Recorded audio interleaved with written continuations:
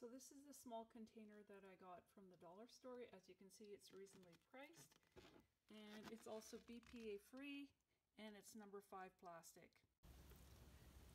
The drainage tray is also number 5 plastic, which is food safe, and you can use this underneath the small container for drainage. To prepare your containers, you're going to need to use a soldering iron or a drill. You could use a drill, but there's a risk of cracking the plastic. So my recommendation is use the soldering iron if you have one, and make about a dozen holes in each of the containers that you use, just on the base because there's adequate ventilation on the sides. If you do use the soldering iron to create holes in the base of your small container, please do so in a well-ventilated area. So I'm about to start the same mixture up again as we did with the 5-gallon pails, and this time I'm using 5-liter pails. And I have the same components as before, the thawed out vegetable scraps, the shredded cardboard, and used coffee grains along with water. This is a smaller mortar tray, and last time we used the large mortar tray.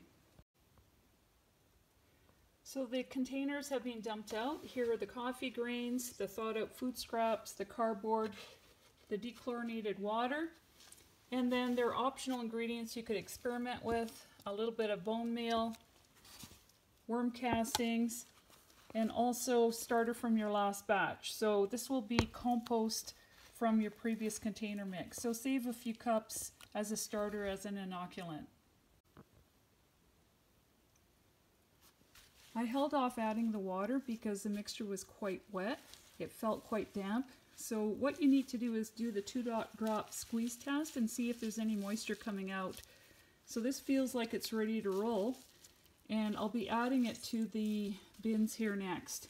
So let's do one more squeeze over here, and you can see a few drops coming out. So this looks like it's ready to go. And I did not have to add water to this batch because the thawed out food scraps were very moist. Add some older compost from previous mixes. Wood ash is alkaline and will help balance any acidity in the mixture if there is any, and it's an optional add.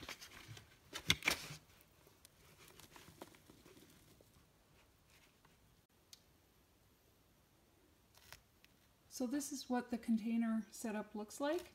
You can see all the ventilation holes, and you can put the jumbo elastic around to secure them. Here's the drainage tray at the base. And the jumbo elastic is a little bit tricky to put on, so the easiest thing is to start wrapping around the base and then pull it over the top.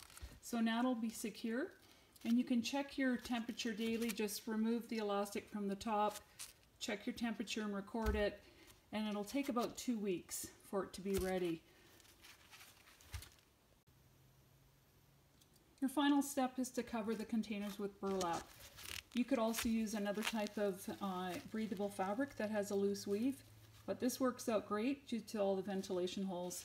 So I wish you all the best with this project. You can also record the room temperature and humidity, but it's not a requirement. Thanks for watching our video. Please give us a thumbs up, like and subscribe, or leave a comment below. We really appreciate all your support. Thank you, and have a great day. Once the temperature starts to level off, take the contents of the small container and dump it into a mortar tray or other large container, and add your ingredients to boost the temperature. Add a mixture of worm castings, use coffee grains, and a cup of water.